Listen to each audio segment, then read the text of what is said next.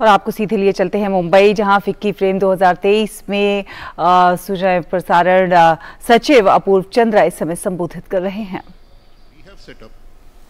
And then we keep it in our vaults for safekeeping and for posterity. So we hope to launch this program soon. Also, NFDC, we feel, has been left behind. Now, for the past 8-10 years, we have not really been financing many projects.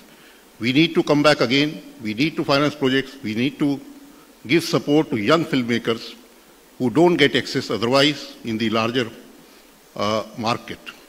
And also come up with the OTT of NFDC so that those who don't get access to theaters, they are able to, their films are showcased on the OTT of NFDC. The young talent gets a chance to showcase their talent.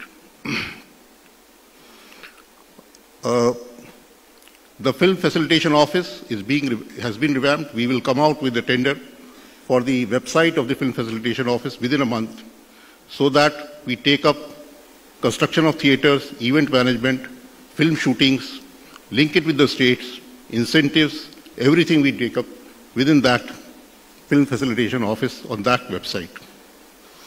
And we hope to get some good parties to revamp this particular website. The Cinematograph Act has recently been, the Cabinet has approved the revamp of the Cinematograph Act so that we take strict action on piracy. The Act is likely to be introduced in the monsoon session of the Parliament. We hope to get it passed soon.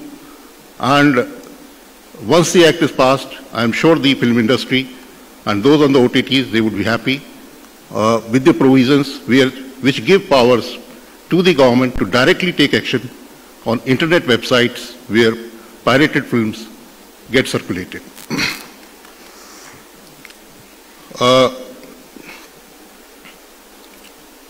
Regarding the International Film Festival of India at Goa,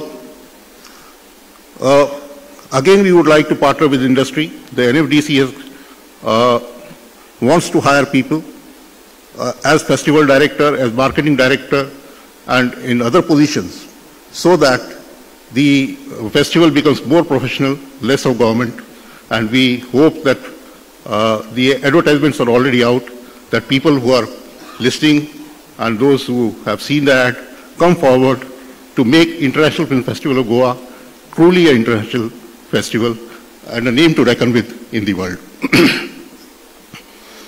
As regarding broadcasting, the new uplinking downlinking guidelines came out just about a couple of months back. We have tried to reduce the burden of regulations. In many of the cases where permissions were required, we have reduced it, and now it is only intimation. On uplinking of channels, where downlinking is not being done in India, and the downlinking is done somewhere outside the country, we will reduce the requirement of paper substantially, very substantially, since we are not concerned about the quality of programming or the program content, because it is not being down in India, so that India becomes an uplinking hub for channels like other countries, because many of the neighboring countries go to Singapore, Dubai, etc.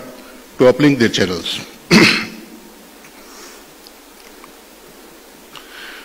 That's OTT, because that is the phenomenal growth over the last 2 years during the COVID period. The government has kept a soft touch approach.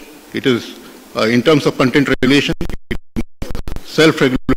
We came out with the self-regulatory mechanism in 2021. And I believe that the OTTs are quite happy with that, and the system is functioning well. Because till now, in the government, we have received only one complaint on the content of OTT, and rest is being dealt with either by the OTTs or by the self-regulating mechanism. So on the whole, we believe that the system is working well. We would like the system to keep working like this, but still we would feel that the self-regulation should be exercised, and there are, of course, always murmurs and complaints coming about the quality or the language used, or so we would like this sector to grow fast, and not to get bogged down by regulations. So,